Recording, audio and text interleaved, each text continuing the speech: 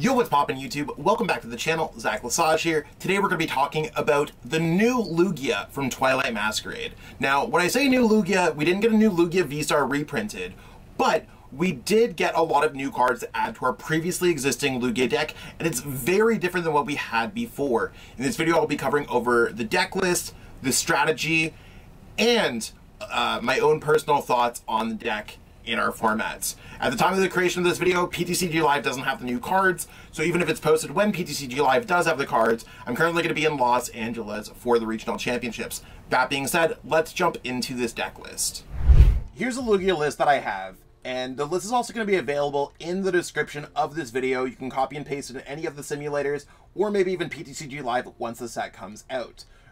The goal of this deck is to always get Archeops into the discard pile, summon them with Lugia V-STAR, and then attack with a different amount of attackers depending on the game, whether it's Cinccino, Bloodmoon, Ursaluna, Iron Hands, Wellspring, or Lumineon. We have a lot of supporters that are meant to either discard our Pokemon like Archeops, get them to the discard pile, or just to draw cards in general, or gust up your opponent's Pokemon, and having a bit of special energies to accelerate to your Pokemon, with the big change to this deck being Legacy Energy, allowing us to add some color into an otherwise colorless Lugia deck. There's a lot of cool things that we can do with a deck like this, so I will go over some cards individually in the strategy portion of this video. But if you're missing any of the cards for this deck, check out our sponsors at PTCGL Store for codes cards and Kayfabe cards for your singles, what you need for this deck. Let's jump into that strategy. So the first card I want to look at is the Lugia V-STAR. We're really playing this card to use its Summoning Star ability, and in order to make that work, we need to get Archeops in play. For us to get Archeops in play, we're going to have to discard them at some point. The reason why we're trying to get Archeops in play is because of its Primal Turbo ability. So Primal Turbo allows us to accelerate up to 2 special energies for each Archeops that we have in our play to our Pokemon in any way we like. That means that we can power up Pokemon such as Cinccino to do special roll for a lot of damage, or we can now use Legacy Energy to power up Iron Hands EX to use Ampy very much. This is the first Rainbow or Aurora Energy-like card we've had in about a year, and it really allows us to make new Lugia a real deck. You can get those Archeops in the discard pile by using cards such as Professor's Research, Ultra Ball, or the new supporter Carmine, guess we'll have to figure it out however it's pronounced. Let me know in the comments below how you pronounce that supporter. The reason why we play this over Professor's Research, or we play it in combination with Professor's Research, is we could play it on our first turn. It allows us to use Lumineon on our first turn to search for our supporter, pitch away our hand, draw 5, really giving us options to get more cards in the discard pile such as Archeops, and having a higher chance of getting a more playable hand.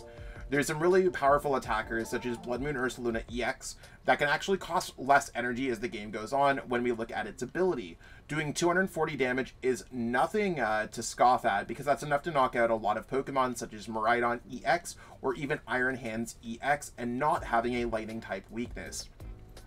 Iron Hands EX can certainly draw some extra prize cards with its Ampy Very Much attack, and it's going to be quite powerful against single prize card Pokemon such as opposing Dreepy.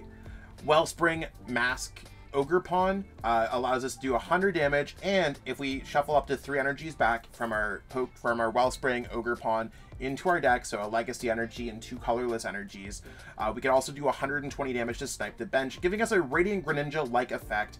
And if your opponent doesn't put Mana Fee down, you have some opportunities to draw 2 prize cards from that attack as well.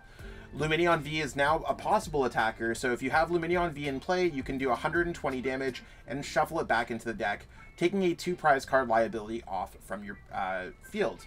One thing that you might also notice is that we've switched from the 60 HP Call for Family Minccino to the new Minccino from Temporal Forces. It's only to avoid Dragapult EX's 60 damage to the bench that would just knock out a Minccino. Even though we have Mist Energy, we want to make sure our Minccino is well protected. We've switched from Great Ball to Mesagoza to have more opportunities to get around Temple of Sinnoh, because stadiums are becoming a little bit more popular, and we've added in a new Roseanne's backup to get back special energy, including our Legacy Energy, so we have opportunities to use it for another Iron Hands, Wellspring Mask, Ogerpon, or Lumineon V. There's a lot of really cool things when it comes to this Lugia deck, and I really think that it's going to be quite a powerful deck when it goes all throughout the metagame. It has a great matchup against Dragapults, has a great matchup against a lot of decks that are 2 prize card based, and it can still hold its own against single prize card decks as well.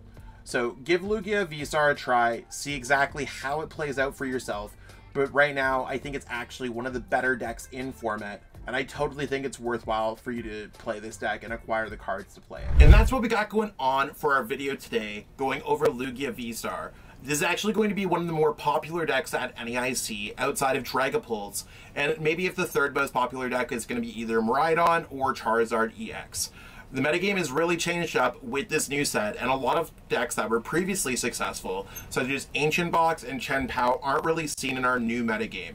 So there are a lot of changes. If you're looking to learn a little bit more about these changes, stay tuned on the Shuffle Squad channel. Like this video, share, subscribe to the channel, let us know in the comments what you think, or feel free to hit me up for some individual coaching on Metafy. Hit me up, book a session, let's get you in shape for your next tournament.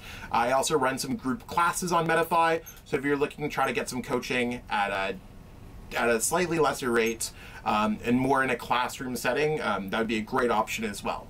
And other than that, I mean, I'm on my way to LA. I'm actually leaving to LA tomorrow. Probably gonna shave the scruffy beard, and I'm doing laundry today, so that's why we brought out the Sailor Moon shirt, even though the shirt's kind of fire.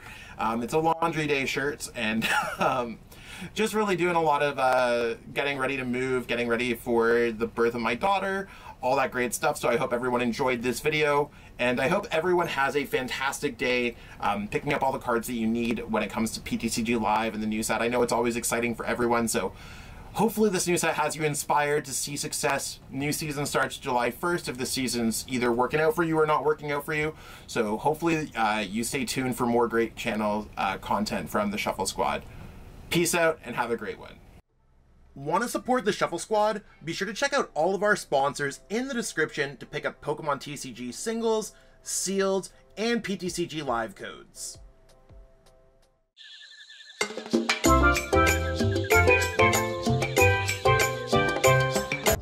You made it to the end. Thank you so much for watching this entire video from the Shuffle Squad. Honestly, from the bottom of our hearts, we appreciate each and every person that supports our content, watches what we have going on every single day, every single week, even from time to time, and continuously allows us to have a forum to project our creative content towards the Pokemon TCG community. So if you haven't already, be sure to give this video a like, subscribe to the channel, and even leave a comment to help boost the YouTube algorithm. That being said, we'll catch you with our next video. Thanks again. Take it easy.